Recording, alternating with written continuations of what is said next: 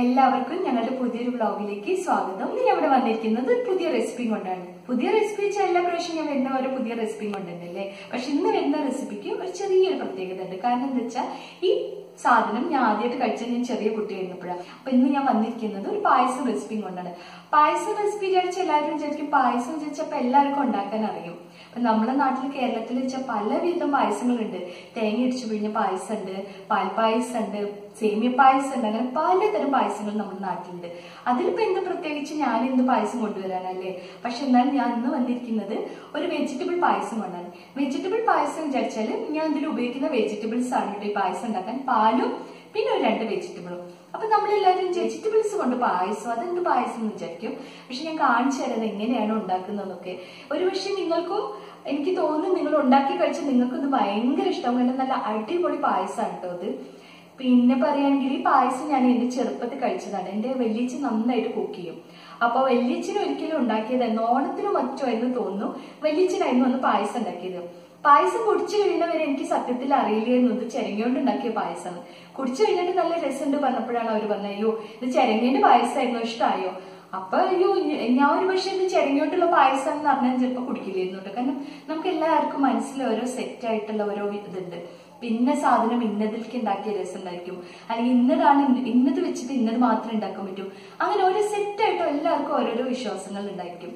അപ്പൊ ഇന്ന് ഞാൻ കാണിച്ചു തരാം എങ്ങനെയാണ് അങ്ങനെ ഒരു ചിരങ്ങി വെച്ചിട്ട് പായസം ഉണ്ടാക്കുന്നത്. അത് എന്ത് അടിപൊളിയായിരിക്കും എന്ന് കാണിച്ചു തരാം. നിങ്ങൾക്ക് കുടിക്കാൻ പറ്റാൻ തരികയാണെങ്കിൽ ഞാൻ തന്നിരുന്നു, പക്ഷെ അത് പറ്റില്ലല്ലോ. അപ്പൊ നിങ്ങൾ എന്ത് ചെയ്യുക, നിങ്ങൾ എല്ലാവരും വീട്ടിൽ ട്രൈ ചെയ്ത് നോക്കുക.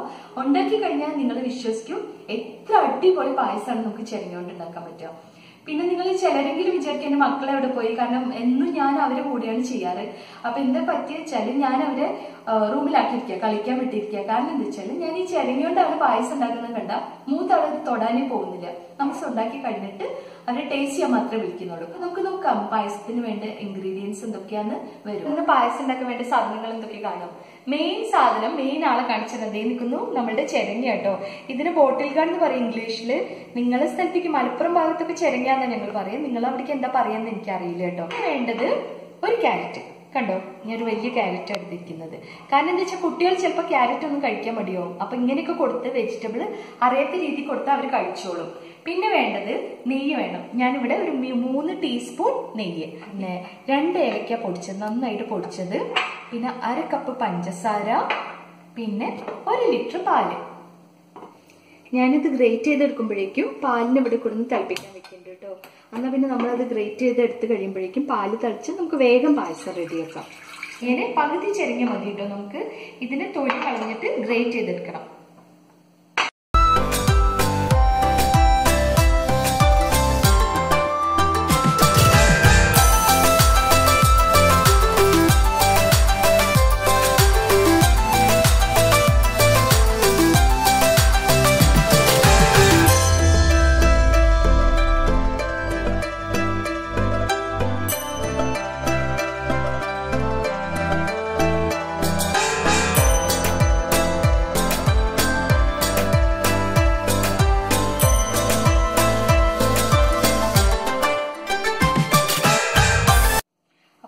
ഞാനിവിടെ ക്യാരറ്റും ഗ്രേറ്റ് ചെയ്തിട്ടുണ്ട്, ചിരങ്ങയും ഗ്രേറ്റ് ചെയ്തിട്ടുണ്ട്. ഇനി ക്യാരറ്റ് ഇതുപോലെ നിൽക്കട്ടെ. പക്ഷെ ചിരങ്ങ എന്ത് ചെയ്യണ അറിയോ, ചിരങ്ങ ഇതിന്റെ നീരോട് കൂടി നമ്മൾ ഉപയോഗിക്കരുത്.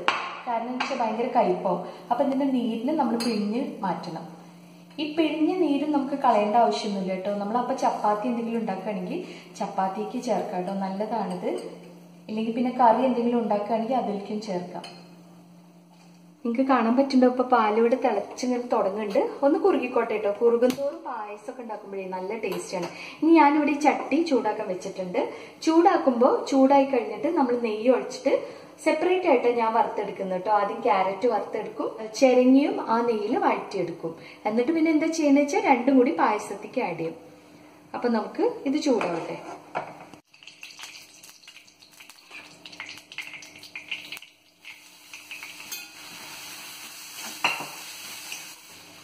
പിന്നെ ഇതൊരു 2-3 മിനിറ്റ് നേരം വഴന്ന് കിട്ടിയാൽ മതി കേട്ടോ. കാരണം എന്താ വെച്ചാല് നല്ലോണം ഇങ്ങോട്ട് വേവിക്കൊന്നും വേണ്ട, എന്തായാലും പാല് കിടന്ന് വേവും. ജസ്റ്റ് ഒന്ന് ഇതിലെ വെള്ളം പോകാൻ വേണ്ടി മാത്രം ഒന്ന് വഴറ്റിയെടുക്കാം.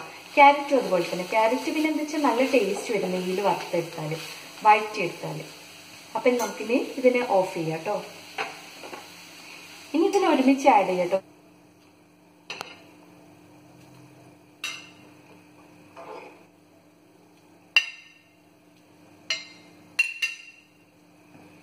എനിക്ക് കാണാൻ പറ്റില്ല, ക്യാരറ്റ് ഇടുമ്പോൾ തന്നെ നല്ലൊരു കളറൊക്കെ വരുന്നുണ്ട്. നല്ല ഭംഗിയില്ലേ ശരിക്കും കാണാൻ? അതുപോലെ തന്നെ ടേസ്റ്റ് കേട്ടോ അത് കുടിക്കാനും.